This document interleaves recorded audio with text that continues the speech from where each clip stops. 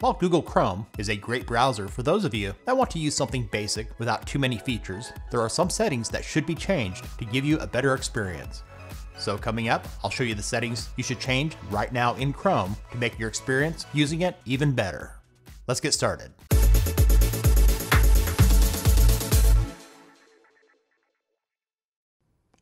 While there are some browsers like Brave, Safari, and Firefox that by default block those nasty third-party cookies that track and follow your web activity as you go from site to site, Chrome still does not do this by default. So here's how to block them in Chrome. In the upper right, click the three-dot menu icon and select Settings. In the left pane, go to Privacy and Security. Here on the right, click on Third-party cookies. Then select the option to block third-party cookies. After you select it, it'll give you some propaganda to make you go back to allowing third-party cookies, and it says that features on some sites may not work. I've rarely ran into this issue, and as I mentioned in a recent video about Microsoft Edge, these are not features you would want anyways. So let's move on. On a side note, you'll notice a setting in Advanced to send a Do Not Track request with your browsing traffic. This one is quite useless, since most websites ignore these requests. So having it on or off doesn't make much of a difference. But if it makes you feel better, turn it on. If you can't stand those annoying pop-ups that appear when you land on a web page, you'll want to enable the setting to block pop-ups. Staying in Privacy and Security, click on Site Settings here at the bottom. Scroll down. In Content, select Pop-ups and Redirects. Then in Default Behavior, select Don't allow sites to send pop-ups or use redirects. This setting will also stop websites that will redirect you from one URL to another without your permission. Google has a new real-time AI feature to protect you from dangerous websites, even ones Google didn't know about before. It can even warn you about potentially dangerous extensions and suspicious downloads. For added protection, I highly recommend enabling it. So in Privacy and Security, go to Security. The default is Standard Protection. For added security, select Enhanced Protection. We'll stay here in Security for the next one. If you don't want your internet service provider or government agency to know which websites you're visiting, you should enable the setting to enable Use Secure DNS. To enable it, scroll down. In Advanced, click the toggle to turn on Use Secure DNS. DNS stands for Domain Name System.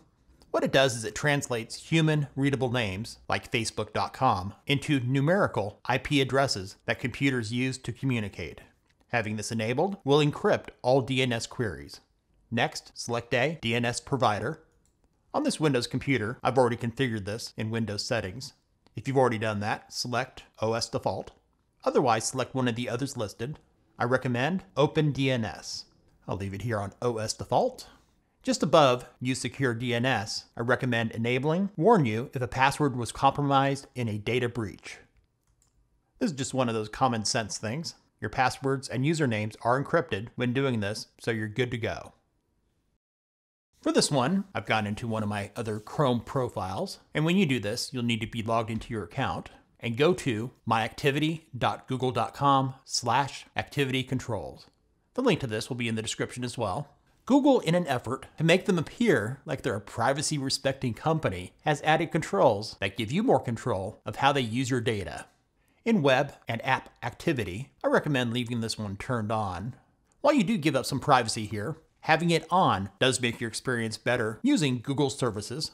Instead, let's scroll down to Auto Delete and select Choose an Auto Delete option. Of course, we don't want to leave it on the default. Don't auto delete activity. In auto delete activity, older than, the shortest option is 3 months, so choose that one. Then click on Next. Then click on Confirm. And it'll let you know that your activity older than 3 months is being permanently deleted from your account and no longer tied to you. Select Got It. If you don't like the appearance of Chrome and want to give it a new look, a great way to do this is to change the theme. Click on the three-dot menu in the upper right, hover your cursor over Extensions, and select Visit Chrome Web Store. Then in the upper left, select Themes. They have various categories here on the left, and they have tons of themes to choose from. To install a theme, click on it. Then on the theme store page, select Add to Chrome. If you don't like the theme, you can select Undo or click on the X here on the right.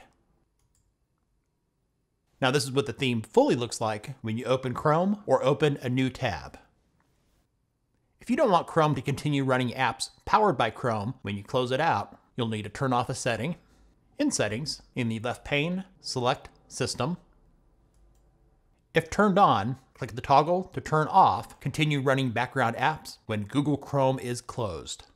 The setting under it, when enabled, will use your computer's GPU to handle graphics-intensive tasks, potentially improving performance and freeing up CPU resources.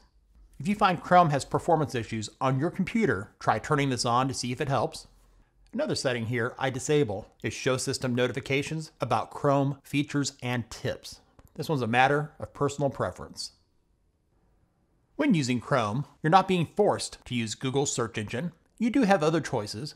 To change it in Settings, select Search Engine, then click on Change. The other choices here are Microsoft Bing, Yahoo, DuckDuckGo, and the Russian search engine Yandex. DuckDuckGo is the most privacy-focused of these. They don't track or store your web browsing activity. Select your search engine, and then click on Set as Default. If you've used Incognito mode for a more private browsing experience than you already know by default, Chrome does not allow extensions in Incognito to keep tracking of your activity to a minimum. But if you have an extension you can't live without in Incognito mode, here's how to enable it. In the toolbar, click the Extensions icon, then select Manage Extensions. For the extension you need, click on Details. Go to Allow in Incognito, click the toggle to enable it. And that's it. If you're the type of person that keeps a lot of bookmarks, this tip is for you. On my work profile, I have nearly 30 to 40 bookmarks taking up space on the Bookmarks bar. On this profile, there's only 6. To save space, if you already recognize the icon and where it leads to, right-click on Bookmark, select Edit, delete the name. It'll automatically be highlighted, so just hit Delete on your keyboard. Then click on Save. Jumping ahead, I did this for all 6 bookmarks here, and now there's more real estate on the Bookmarks bar. As you may have heard, Chrome finally has a reading mode, which strips away the ads and other clutter, making articles easier to read. To use it, right-click anywhere in the article and select Open in Reading Mode. You can left-click the edge and drag it more to the left if you want. There are settings here you can change to make it better for you. There's various fonts to choose from. You can make the text smaller or bigger. The links can be disabled. There's various color themes. The line height can be changed. And you can change the letter spacing. Live Caption is a great feature in Chrome for those of you that are hard of hearing or whenever possible like to have captions turned on when audio is playing in Chrome.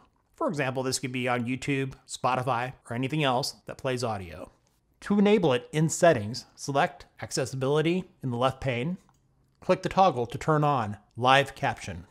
With this enabled, with any site playing audio, Chrome will generate captions on your screen. The default language is English, and you can add languages. There's a toggle here for people that are easily offended that will hide profanity. Enabling Live Translate can translate the live captions to the language of your choice. Thanks for watching. If this video was useful for you, give it a thumbs up and share it with others. What settings have you changed in Google Chrome to make your experience better for you?